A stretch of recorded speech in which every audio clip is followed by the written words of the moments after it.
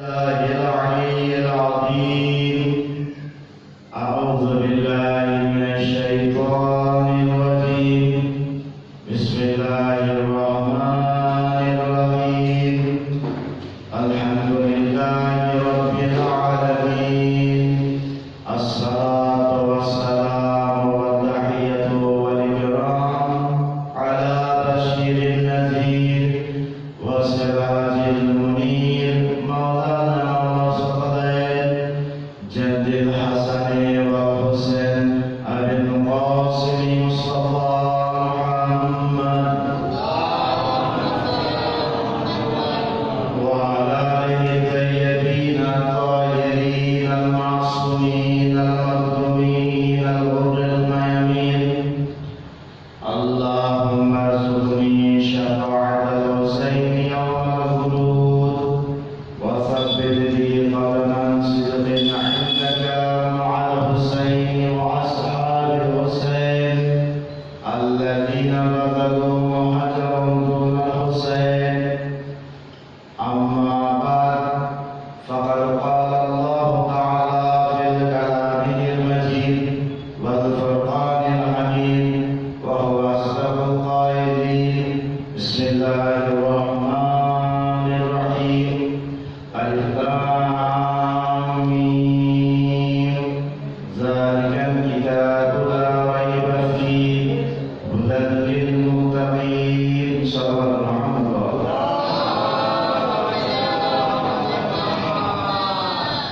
সমস্ত প্রশংসা মহান রব্বুল আলামিনের জন্য। আল্লাহ রব্বুল আলামিন তার অশেষ কৃতজ্ঞ শুকরিয়া আমরা সকলে জানাই। আমরা সাইয়্যিদুশ শুহাদা ইমাম হুসাইন আলাইহিস সালাম এবং তার সঙ্গীদের যে আজাদারি আমরা পালন করছি মহরমের 5 তারিখের রাতে, আমরা এই আজাদারিতে সকলে শরীক হতে পেরেছি। যাই হোক, এর পূর্বের বয়সে যে সমস্ত বিষয় আলোচনা হচ্ছিল সেটা হলো মুমিন, ওসিলা, জিহাদ, মুত্তাকি, এই সমস্ত বিষয়ে আলোচনা ছিল। কেননা সূরা আল-মায়েদার 35 যে আয়াত আপনারা শুনে আসছেন, যার মধ্যে খোদাবন্দে আল্লাহ বলেছেন বা স্মরণ করার জন্য বলছি আবার, ইয়া আইয়ুহাল্লাযীনা আমানু তাকুল্লাহ, ওহে ঈমানদারগণ তোমরা আল্লাহকে ভয় করো, ওয়াবতাগু ইলাইহিল ওয়াসিলা, এবং আল্লাহ পর্যন্ত পৌঁছানোর জন্য ওয়াসিলা খোঁজো, ওয়াজাহিদু ফি সাবিলিহি লাআল্লাকুম তুফলিহুন, এবং তোমরা আল্লাহর রাস্তায় জিহাদ করো যাতে করে তোমরা সফল হতে পারো। তো মুত্তাকি বিষয়ে আমি আলোচনা করছিলাম। কোরআন শরীফ যে আমি আয়াতগুলি তেলাওয়াত করেছি, কোরআন শরীফের দ্বিতীয়তম সূরা এবং কোরআন শরীফের 114টি সূরার মধ্যে সবথেকে বড় সূরার নাম হলো সূরা আল-বাকারা। পরবর্তীকালে বলছেন এই কিতাব আছে যার মধ্যে কোনো সন্দেহ নেই, হুদাল মুত্তাকিন, আর কোরআন শরীফ ওই ব্যক্তিদেরকে হেদায়েত করবে যারা মুত্তাকি হবে। আর মুত্তাকিদের জন্য পরবর্তীকালে আল্লাহ বলেছেন ওয়াউজলাতিল জান্নাতু লিল মুত্তাকিন, জান্নাত সাজানো হয়েছে, জান্নাত তৈরি করা হয়েছে যারা মুত্তাকি হবে তাদের জন্য। আমরা সকলে জানি আমরা যে ধর্ম পালন করছি, সর্বপ্রথম কাকে আমরা মানছি না? সর্বপ্রথম মহান রব্বুল আলামিন, যিনি সমস্ত জিনিসের সৃষ্টিকর্তা মালিক, তিনি খালিকে কায়নাত, মহান পরওয়ারদিগার আলম, এবং আল্লাহর পরে যাকে আমরা মানি তার রসুলকে মানি। কেননা কোরআন বলে দিয়েছে আতিউল্লাহ ওয়া আতিউর রাসূল, তোমরা আল্লাহর ইতাআত করো, তার রাসূলের ইতাআত করো। ওয়া উলিল আমরি মিনকুম, এবং ওই ব্যক্তিদের ইতাআত করো যারা উলিল আমর আছে। তো সেই আয়াত অনুযায়ী আমরা সর্বপ্রথম আল্লাহকে মানছি এবং মানার বেশি করে বেশি চেষ্টা করছি এবং তার রাসূলকে মানার চেষ্টা করছি। এবং তারপরে যে 12 জন ইমাম এসেছেন প্রিয় নবীর আহলে বাইত, তাদেরকে মানার আমরা যতটুকু সম্ভব আমরা মানছি, তাদের কথার উপরে আমল করার যতটুকু সম্ভব আমরা করছি। হয়তো আল্লাহ তার রাসূল এবং উলিল আমরের যে সমস্ত কথাগুলো বলেছেন তার উপরে আমরা আমল করতে পারছি না, কিন্তু আমাদের বিশ্বাস আছে যে আল্লাহকে এক বলে মানতে হবে, তার রাসূলকে মানতে হবে এবং উলিল আমর যারা যারা আছে তাদেরকে মানতে হবে। সাল্লাল্লাহু আলাইহি ওয়াসাল্লাম।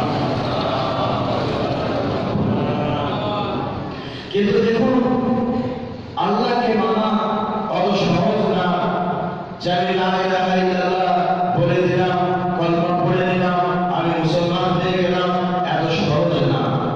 আজকের জামানায় হয়তো খুব সহজ হয়ে গিয়েছে, কিন্তু প্রিয় নবীর জামানায় খালি লা ইলাহা ইল্লাল্লাহ বলার জন্য যারা যারা বলতো তাদের উপরে জুলুম অত্যাচার করা হতো, তাদেরকে শহীদ করা হতো।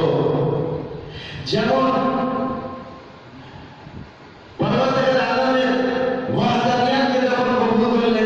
বিশেষ করে বেলালে হাবাশী যে মুয়াজ্জিন ছিলেন, কিন্তু যখন তাকে বাধা হলো, ধরা হলো, গ্রেফতার করা হলো, তখন বলা হলো আল্লাহকে তুমি ভুলে যাও, আল্লাহকে ভুলে যাও এবং আমাদের যে সমস্ত খোদা আছে তার উপরে ঈমান নিয়ে এসো। কিন্তু বেলালে হাবাশী বললেন আমি সব ছাড়তে রাজি আছি, কিন্তু আল্লাহকে আমি ছাড়তে রাজি নেই। তো জানাবে বেলালে হাবাশীকে কি করেছিল তারা? তারা বেঁধেছিল বড় বড় পাথর, জানাবে বেলালে হাবাশীর বুকে রেখে দিয়েছিল, চারিদিক থেকে কষ্ট দিয়েছিল, চাবুক দিয়ে মারা হয়েছিল, অনেক কষ্ট দেওয়া হয়েছিল বেলালকে, যাতে করে আল্লাহকে ভুলে দিয়ে তাদের খোদাকে যেন মানতে পারে। কিন্তু বেলালকে যত তার উপরে জুলুম অত্যাচার করা হতো, জানাবে বেলালের মুখে একটি আওয়াজ ছিল, আহার আহার আহার, অর্থাৎ আমার খোদা তিনি হলেন একই আছে।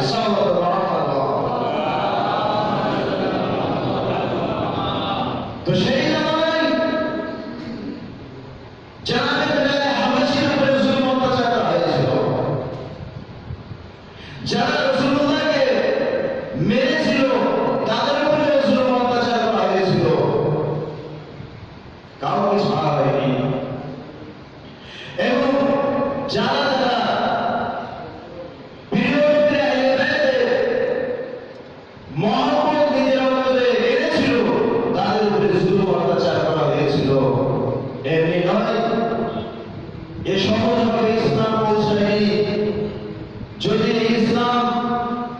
ইসলামের প্রতি কারো মহব্বত থাকতো তাহলে তাকে জুলুম অত্যাচার করা হতো, চাই সেটা আল্লাহর উপরে হোক, তার রাসূলের উপরে এবং বাবা ইমামের উপরে হোক। ইতিহাস বহু সাক্ষী আছে, ইতিহাসের পাতায় লেখা আছে, জানাবে মামলা, জানাবে হুমায়ুন, জানাবে হুসাইন হুজরি, জানাবে এই সমস্ত সাহাবীর উপরে জুলুম অত্যাচার করা হয়েছিল। এমনি নয়, কিন্তু দেখো আহলে বাইত আলাইহিস সালামের মহব্বত যখন সাঈদ বিন জাবিরের অন্তরে এসে গেল, তখন হাজ্জাজ সেই সময় সাঈদকে ডাকলো, এই সাঈদ আমার কাছে এসো। আচ্ছা, হাজ্জাজ কে ছিল? হাজ্জাজ ওই ব্যক্তি ছিল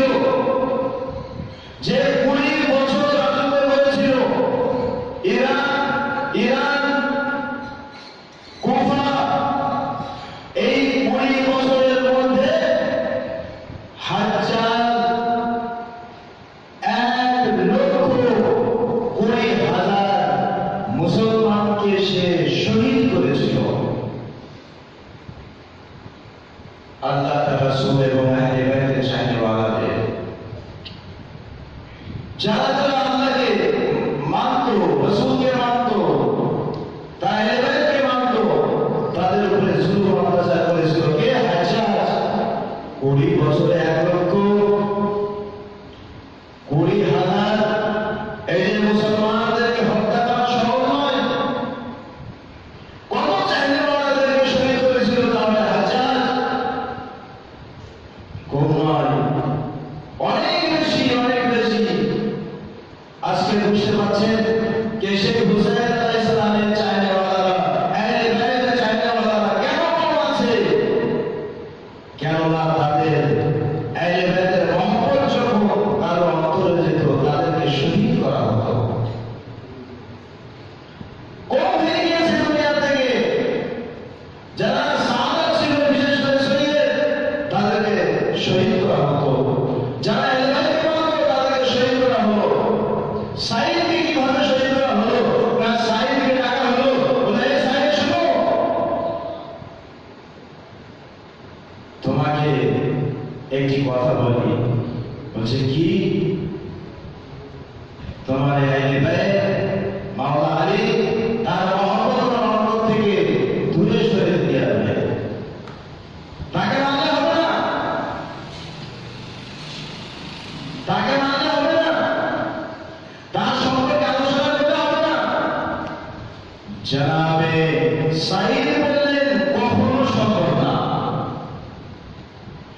আমি হযরত আলীকে ভালোবাসি, তার মহব্বত আমার অন্তরে আছে, আমি কখনো ছাড়তে পারবো না। হাজ্জাজ বলে উঠল, ঠিক আছে, তুমি যদি হযরত আলীর মহব্বতকে ভুলতে না পারো, তাহলে জানো তোমার শাস্তি কি আছে? বলছে কি আছে? তোমাকে হত্যা করবো। বলছে আচ্ছা, তুই হত্যা করবি? ঠিক আছে, কোনো ব্যাপার নেই। মাওলা আলীর মহব্বতে যদি তুই শহীদ করিস, তাহলে এর থেকে সম্পর্ক কি হতে পারে? আচ্ছা, এই সাইদ, তুমি বলো তোমাকে কিভাবে হত্যা করবো, কিভাবে মারবো? আল্লাহু আকবার। মাওলা আলী চায়নাওয়ালা জনাবে সাইদ তখন বললেন, হাজ্জাজ, তুই আমাকে যেভাবে এই দুনিয়াতে হত্যা করবি, আমি সেইভাবে তোকে আখিরাতে হত্যা করবো, ওখানে হত্যা করবো। তুই ওইভাবে আমাকে শাস্তি দিতে পার, ওইভাবে শাস্তি দিতে পারো যেভাবে আমি আখিরাতে, তুমি চাও যে আখিরাতে যেভাবে তোমার শাস্তি হোক, সেইভাবে আমাদের শাস্তি দাও। এ ছিল জনাবে সাইদ। তো জনাবে সাইদকে অবশ্যই কি করা হয়েছিল? না, সাইদকে অবশেষে শহীদ করা হয়েছিল। মাওলা আলী একসময় বসেছিলেন, খুলনা কাজ আছে, চাইনাওয়ালারা চারিদিকে আছে। জনাবে মাওলায়ে কায়নাত জনাবে সাইদকে বললেন, সাইদ, এই গাছ আছে যে খুলনা গাছ, এই গাছে তোমাকে ফাঁসি দেওয়া হবে। কেন? আমার মহব্বতের খাতিরে। খুব যত্ন করতেন জনাবে সাইদ ওই গাছকে, কিন্তু একদিন দেখলেন সেই গাছ শুকনো হয়ে গিয়েছে। কিছুদিন পর দেখলেন তার ডাল কেটে নিয়ে চলে গিয়েছে। ওদিক থেকে আবার আসলো, যাও ওকে ধরে নিয়ে এসো। ধরে আনা হলো এবং তারপরে সাইদকে বলা হলো, সাইদ শোনো, তোমাকে ফাঁসি দেওয়া হবে। কিন্তু সাইদ হাজ্জাজের দরবারে যখন পৌঁছে গেলেন, দেখলেন সামনে কাক আছে। বলছে তো ওই গাছের গাছ, যে গাছ শুকনো হয়ে গিয়েছে। কাককে লাথি মেরে বললেন,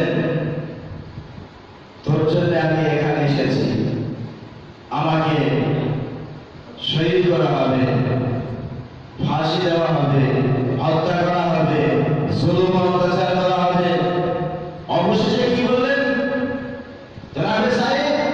বলে ঠিক আছে, তোর ইচ্ছা তুই কিভাবে করিস।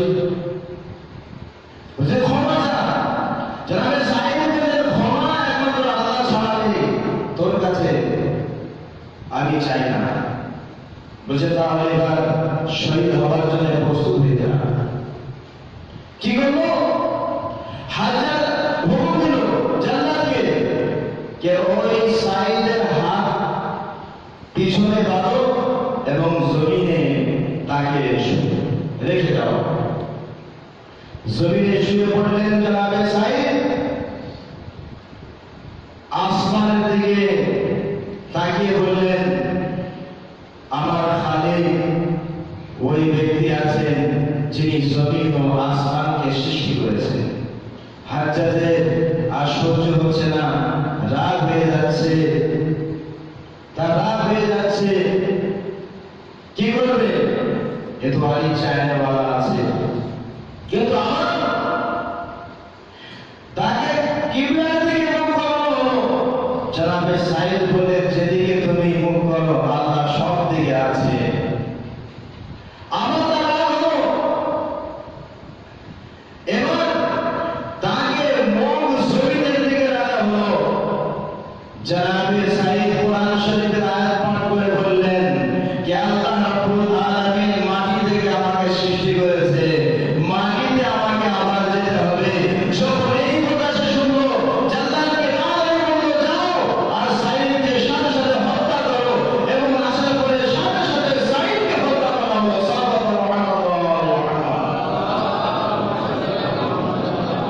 এ মাওলা চায়নাওয়ালা ছিলেন যে শত্রুরা তার চায়নাওয়ালাদেরকে জীবন যাপন করতে দেয়নি। এইভাবে হুসাইন হুজরি তিনিও ছিলেন মিসালের কাম্বার, জানাবের কাম্বার, সবাই এরপরে তাদেরকে শহীদ করা হয়েছিল। কখনো ইবনে জিয়াদ, কখনো হাজ্জাজ। এইভাবে জুলুম করে আহলে বাইত আলাইহিস সালামের চায়নাওয়ালাদেরকে শেষ করে দেওয়া হলো। যে রসুলকে আমরা শ্রদ্ধা করি, যে রসুলকে মানি, যে রসুল আমাদের কি দিয়ে গিয়েছেন, রসুল আমাদের কি বলে গিয়েছেন, না রসুল যেটি বলেছেন তারা সেই জিনিসটি পালন করেছিল। তাদের মধ্যে ঈমান ছিল, তারা মুমিন ছিল। আর মুমিন হওয়ার কারণে আহলে বাইত আলাইহিস সালামের মহব্বত অন্তরে ছিল বলে তাদেরকে শহীদ করা হয়েছিল। প্রিয় নবী তিনি ইসলামের জন্য একের পর এক দিন প্রচার করলেন, আল্লাহ প্রচার করলেন যে লা ইলাহা ইল্লাল্লাহ পড়ে নাও, সকলে মানুষ পড়ে দিল। সেই নবী একের পর এক যা কিছু বলছেন মানুষ না দেখে বিশ্বাস করছেন। না রাসূল কখনো ঝুট বলতে পারে না, নবী কখনো হযরত মুহাম্মদ কখনো মিথ্যা কথা বলতে পারে না। আমরা দেখেছি তিনি কখনো মিথ্যা কথা বলেননি। অতএব তার কথা আমাদেরকে মেনে নিতে হবে, না দেখে তারা মেনে নিত। কিন্তু সেই নবী করিম যে রাসূলের কথা শুনে সকলে বিশ্বাস করলো, কলমা পড়লো, মুসলমান হলো, সেই নবী করিম যখন যারা না দেখে রাসূলের কথার উপরে আমল করেছিল, আর যখন রাসূলুল্লাহ দেখিয়ে দুই হাতে তুলে মাওলানা আলীকে বললেন যে আমি যাদের মাওলানা আলী তাদের মাওলানা তোমরা মানো, তারা দেখো মানলো না, তারা অস্বীকার করলো। কখনো হযরত আলীকে হাতে তুলে দেখিয়ে দিলেন, কে কে এই দেখো এ আমি যাদের মাওলানা, এ আলী তাদের মাওলানা। কখনো হুসাইনকে তুলে বললেন যে দেখো এ হুসাইন আছে, এর মারিফত হাসিল করে নাও, এ হুসাইন আছে, একে তোমরা চিনে নাও। কিন্তু মানুষ তাকে চিনল না, বুঝল না। যারা বুঝেছিল তারা সেই জান্নাতে চলে গিয়েছে। সাল্লাল্লাহু আলাইহি ওয়াসাল্লাম। নারায়ে তাকবীর, নারায়ে তাকবীর, নারায়ে রিসালাত, নারায়ে রিসালাত, নারায়ে হায়দারি, নারায়ে হায়দারি। হুসাইনিয়াত, হুসাইনিয়াत है हमारा दर्शगाह, है हमारी दर्शगाह। करबला करबला हक का सीधा रास्ता, करबला करबला लब्बैक या हुसैन। আর মোহাম্মদ আলে মোহাম্মদ আওয়াজে বুলন্দ নারায়ে সালাওয়াত।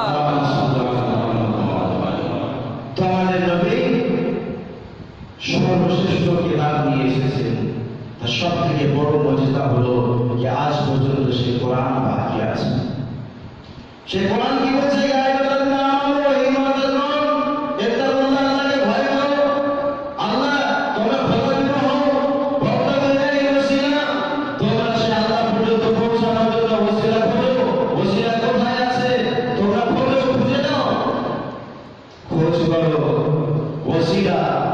মানুষ বলে ওসিলা মানা যাবে না, বাস সোজাসুজি আল্লাহকে ডাকে পাওয়া যাবে।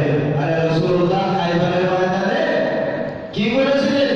সাহাবীদেরকে পাঠিয়েছিলেন, যাও জয়ী হয়ে এসো, জিহাদ করো, একের পর এক 40 দিন সবাই ফিরে আসলো। অবশেষে রাসূলুল্লাহ না জানি দোয়া করে হযরত আলীকে ডাকলেন, আলী কোথায় আসো, চলে এসো। রাসূলুল্লাহ কাকে ডেকেছিলেন? আলীকে। এই জিহাদ করার জন্য ওসিলা বানিয়েছিলেন কে? না রাসূল। কাকে? হযরত আলীকে। রাসূলুল্লাহ ওসিলা বানিয়ে তাদেরকে বলে দিল, দেখো ওসিলা ছাড়া তুমি আল্লাহর কাছে পৌঁছাতে পারবে না। এবং আল্লাহ রাব্বুল আলামিন যে কোরআন প্রিয় নবীর উপরে অবতীর্ণ করেছেন, সেই নবী যখন দোয়া করলেন তখন বললেন, সুলতানান নাসিরা, পরওয়ারদিগার, তোমার তরফ থেকে আমাকে একজন সাহায্যকারী আমার জন্য তুমি পাঠিয়ে দাও। সাল্লাল্লাহু আলাইহি মুহাম্মদ। কোরআন বলছে,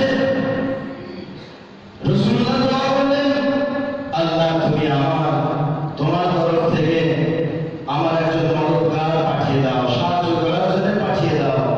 কে সাহায্য করেছিল? সর্বদাই সর্বস্থানে কে ছিল? সে যে রাসূলুল্লাহ দোয়া করলেন আর সাথে সাথে সে উপস্থিত হয়ে গেল। কে ছিলেন? না মাওলায়ে কায়নাত। সর্বদাই রাসূলুল্লাহ সাহায্য করেছেন। বদরের যুদ্ধে হযরত আলী রাসূলুল্লাহ সাহায্য করে গিয়েছেন। কোরআন এই ওসিলার জন্য আমার বলছে কখন? আসুন কোরআন দেখি, কোরআন কি বলছে ওসিলার জন্য। জনাবে মুসা আলাইহিস সালাম একদিন ঘর থেকে বার হলেন, সাল্লাল্লাহু আলাইহি ওয়াসাল্লাম যাচ্ছেন, যেতে যেতে দেখলেন দুজনের নিজেদের মধ্যে ঝগড়া করছে। দুজন ব্যক্তি ঝগড়া করছে। হাদামির আদবি ও হাদামির শিয়াতেই, একজন ছিল তার শত্রু আর একজন ছিল তার শিয়া চাইনেওয়ালা। কার? মুসা। আদবি তার শত্রু, কার? জনাবে মুসা। হাদা শিয়াতেই, আর একজন শিয়া ছিল, কার? মুসা নবী। মুসা নবী শিয়া ছিল আর মুসা নবী আর একজন শত্রু ছিল। মুসা নবী চাইনেওয়ালা। যখন দুজনে ঝগড়া করছিল,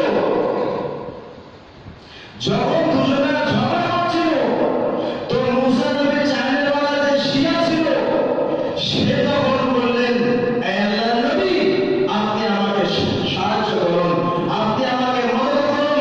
যারা মুসা আলাইহিস সালাম গেলেন, যাওয়ার পরে সেই শত্রুকে একটি ঘুষি মারলেন, সাথে সাথে সে সেখানে মারা গেল। মুসা নবী চাইনেওয়ালা মুসা নবীর কাছে সাহায্য চাওয়ার পরে বলে দিলেন, আর মুসা নবী সাহায্য করে বলে দিলেন যে দেখো, সাহায্য চাওয়া ওসিলা এমন একটি জিনিস যেটি শিরক নয়, বরং এটি তোমাদের জন্য কল্যাণ আছে। সাল্লাল্লাহু আলাইহি ওয়াসাল্লাম। তো মুসা নবীর কাছে সাহায্য চেয়েছে। জনাবে মুসা নবী কি করলেন? সাহায্য করলেন। মুসা নবী সাহায্য করলেন। মাওলায়ে কায়নাত প্রিয় নবী, এই যে কোরআন শরীফ নিয়ে এসেছেন আল্লাহর নবী, কিন্তু চলে যাবে আল্লাহর নবী কি করবেন? কাকে বলবেন? এই কোরআনটা কোথায় রাখবেন? কার কাছে দেবেন? ভাবার বিষয় আছে যে কোরআন যে কোনো ব্যক্তির কাছে নিয়ে চলে যাবে রাসূলুল্লাহ? না, তার দায়িত্ব এমন কোন ব্যক্তিকে দেবেন যার ঈমান পরিপূর্ণ আছে, যে রাসূলের নূর থেকে তৈরি আছে তাকে দিয়ে যাবে, যে নূর থেকে তৈরি আছে তাকে দিয়ে যাবে। তো রাসূলুল্লাহ এই কোরআন শরীফের জন্য কোন সাহাবীর জন্য বললেন না, একমাত্র বললেন তো মাওলানা আলীর জন্য বললেন। আর কোরআন ও আলী ও আলী মাল কোরআন, কোরআন আলীর সাথে আছে, আর আলী এই কোরআনের সাথে আছে। সাল্লাল্লাহু মুহাম্মদ ওয়া আলা মুহাম্মদ। তো কোরআনের সাথে কে আছে? মাওলানা কায়নাত হযরত আলী ইবনে আবি তালিব। আর হযরত আলীর সাথে কে আছে? হযরত আলী কার সাথে আছেন? কোরআনের সাথে। নবী পাক বলেছেন যে হক আলীর সাথে আর হযরত আলী হকের সাথে। রাসূলুল্লাহর পরে যা কিছু মানুষ বদভ্রষ্ট হয়েছে তার একটি মূল কারণ হলো যার যে স্থান ছিল তাকে সেই স্থান দেওয়া হয়নি, তাদেরকে বঞ্চিত করা হয়েছিল। রাসূলকে যিনি দিয়ে গিয়েছেন সেই জিনিসকে আমরা না মেনে অন্য জিনিসকে মানার জন্য আমরা প্রস্তুত হয়ে গিয়েছি, তারা একদিন পথভ্রষ্ট হয়ে যাবে, তারা গোমরাহ হয়ে যাবে।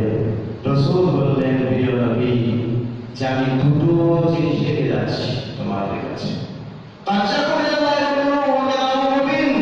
আল্লাহ বলছেন যে তোমাদের মাঝে নূর এসেছে, তার তরফ থেকে, আল্লাহর তরফ থেকে, কোনো বান্দার তরফ থেকে নয়, কোনো ব্যক্তির তরফ থেকে নয়, আল্লাহর তরফ থেকে এসেছে। কি এসেছে? নূর। এবং প্রকাশ্যটি কেতাব, যাকে কোরআনে মজিদ বলা হয়। আল্লাহ পাঠিয়েছে তোমাদের জন্য, নূরকে পাঠিয়েছেন এবং কোরআনে মজিদকে তোমাদের জন্য পাঠিয়েছেন। কিসের জন্য? না মানুষের হেদায়েতের জন্য এসেছে। তাহলে নূর আর কোরআন এই দুটো জিনিসকে মেনে চলতে হবে। তো নবী যখন চলে যাবেন এই দুটো জিনিসকে যখন রেখে যাবে, দুটো জিনিসকে রাখবেন, নূর রাখতে হবে আর কেতাব রাখতে হবে। তো রাসূলুল্লাহ বললেন, ইন্নী তারিকুন ফি মুস্তাকবালিন কিতাবাল্লাহ ওয়া ইজ্জাতি, আমি তোমাদের মাঝে অতি মূল্যবান দুটি জিনিস রেখে যাচ্ছি। একটি হলো আল্লাহর কিতাব, আর একটি নাম হলো আহলে বাইত আমার ইবাদত। এদের সাথে ভালো ব্যবহার করো, এদের সাথে সৎ ব্যবহার করো। যদি এই দুটো জিনিসকে ধরে রাখো, লান তাযিলু বাদি, তাহলে শুনে রেখে দাও আমার পরে কখনো পথভ্রষ্ট হবে না। সহিহ তিরমিজি, সহিহ মুসলিম, সহিহ মুসলিমের ফাদাইল আলী মধ্যে আর সহিহ তিরমিজি ফাদাইল আহলে বাইতের মধ্যে আছে যে রাসূলুল্লাহ বললেন, আমি তোমাদের মাঝে কোরআন ও আহলে বাইত রেখে যাচ্ছি। এই কথা বলেন না রাসূলুল্লাহ, আমি তোমাদের মাঝে কোরআন ও হাদিস রেখে যাচ্ছি, কোরআন ও সুন্নাত রেখে যাচ্ছি। না, আল্লাহর নবী যদি বলে থাকে তাহলে এই কথা বলেছেন, আমি তোমাদের মাঝে আল্লাহর কিতাব, কোরআনের মজিদ আর দ্বিতীয় জিনিস হলো আমার আহলে বাইত রেখে গেলাম। যদি এই দুটো জিনিসকে মেনে চলো তাহলে আমার পরে কখনো পথভ্রষ্ট হবে না। সাল্লাল্লাহু মুহাম্মদ ওয়া আলা মুহাম্মদ। কিন্তু মুসলমান সে পথভ্রষ্ট কেন? নবীর আওলাদ থেকে দূরে থাকা। কে মানে না? সকলে মানে আহলে বাইতকে। কেন? সকলে জানে আহলে বাইত যদি না মানা হয় জান্নাতে যেতে পারবো না। আহলে বাইতের মধ্যে ইমাম হাসান হুসাইন আছে, আহলে বাইতের মধ্যে ফাতিমাতুজ জাহরা আছে, জান্নাতের নারীদের সম্রাজ্ঞী হাসান হুসাইন জান্নাতের যুবকদের সর্দার। যদি আহলে বাইতকে না মানি তাহলে জান্নাতে কখনো যেতে পারবো না। এই আলাদা জিনিস আছে, কেউ সাহাবীদের প্রশংসা করে, কেউ আহলে বাইতের প্রশংসা করে।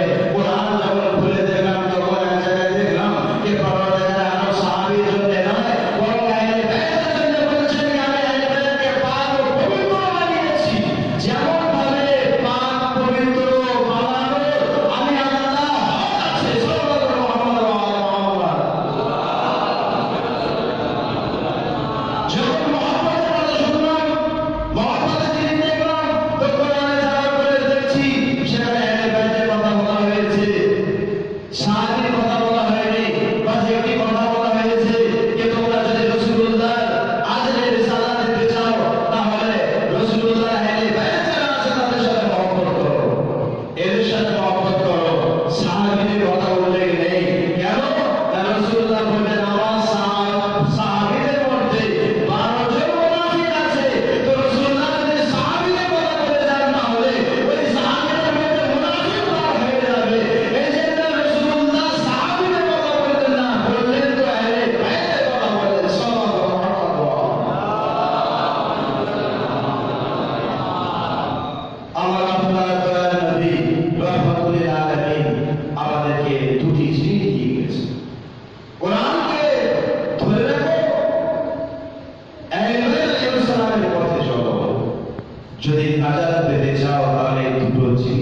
পাবে না।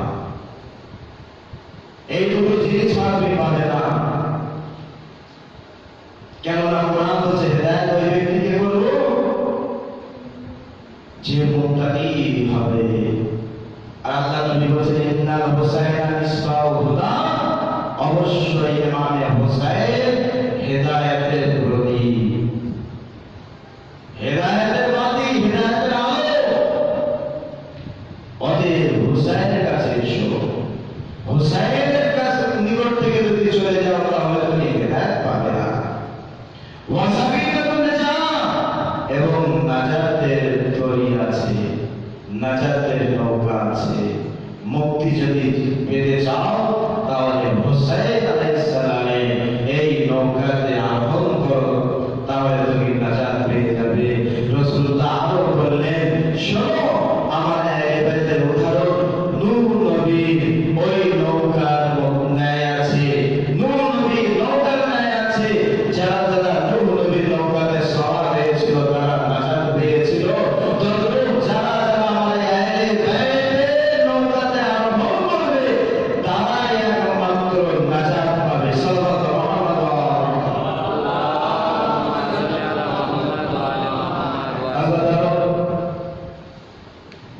কিন্তু দেখুন যে সারাটি জীবন ইমাম হুসাইন সালামের যে কারবালার মর্মান্তিক ঘটনা, যে হুসাইন আলাইহিস সালামের বিরোধিতা করেছিল, যে মাওলা হুসাইন যাকে পানি দিয়েছিলেন, যার পশুর পানি দিয়েছিলেন, সেই ইমামে হুসাইন কারাগারে আসলো। কে? হুর, যে তার মাথার উপরে ছিল। 10ই মুহররম পর্যন্ত সে 10ই মুহররমের পূর্বে তার গলায় একটি লাগাতে হাত পরানো ছিল। কেন? এ মাওলা হুসাইনের দুশমন, এ মাওলা হুসাইনের মহব্বতের অন্তরে এর গলায় লাগাতের একটি হাত আছে। কিন্তু সেই হুর অবশেষে বুঝলো জান্নাত যদি নিতে হয় তাহলে হুসাইন ছাড়া পাওয়া যাবে না। যদি জান্নাত নিতে হয় তাহলে মাওলা হুসাইনের কাছে যেতে হবে। তাই হুর অবশেষে সমস্ত জিনিস ত্যাগ করে মাওলা হুসাইনের কদমে এসে বললেন, মাওলা আমাকে ক্ষমা করে দেবেন। ইমাম হুসাইন বললেন, আরে সুসংবাদ তোমাকে, তুমি জান্নাতে পৌঁছে যাবে। আর যে শহীদ হলে সে জান্নাতে চলে যাবে। মাওলা হুসাইনের জান্নাতে চলে যাবে। তো হুর, যে হুর হুসাইনের শত্রু ছিল, সেই হুর মাওলা হুসাইনের কদমে এসে গেল। বাস একদিনের জন্য, বেশি দিনের জন্য নয়, কিছু ঘন্টার জন্য, একদিনও নয়, কিছু ঘন্টার জন্য মাওলা হুসাইনের কাছে আসে। আর সারা জীবন যেখানে যেখানে হুসাইনের মানওয়ালা আছে তার মোসাইব পড়ে, তাকে স্মরণ করে, তার উপরে হাজার হাজার লক্ষ লক্ষ সালাম পাঠায় যে হুর আলাইহিস সালাম, হুর আলাইহিস সালাম এসেছে, মাওলা হুসাইনের চাইনেওয়ালা হয়ে গিয়েছে। তো নাজাত কোথায় আছে? হুর কি জানতো না মাওলা হুসাইনের ফজিলত? জানতো। তারপরে শুধুমাত্র তার জন্য ইচ্ছা করেছে, পানি বন্ধ করেছে। কিন্তু অবশেষে দেখলো মাওলা হুসাইন ছাড়া কোনো রাস্তা নেই। তাই ঘুরে তখন তারা হুর আসলে কোথায়? মাওলা হুসাইনের কাছে। মাওলা ক্ষমা করে দেবে। মাওলা হুসাইন জড়িয়ে ধরলেন। এ হুর তাকে বুঝতে দিলেন না, তার বুঝতে দিলেন না। হুসাইন আলাইহিস সালাম বললেন, এ হুর আমি লজ্জিত, তুই আমার মেহমান, আমি তোকে মেহমান নওয়াজি করতে পারছি না। মাওলার আদব, ইহতিরাম, মাওলা কিভাবে তাকে স্মরণ করছে দেখুন। এ হুর আমি হুসাইন লজ্জিত। মাওলা হুসাইন কারবালাতে একের পর এক সকলে শহীদ হয়ে যায়।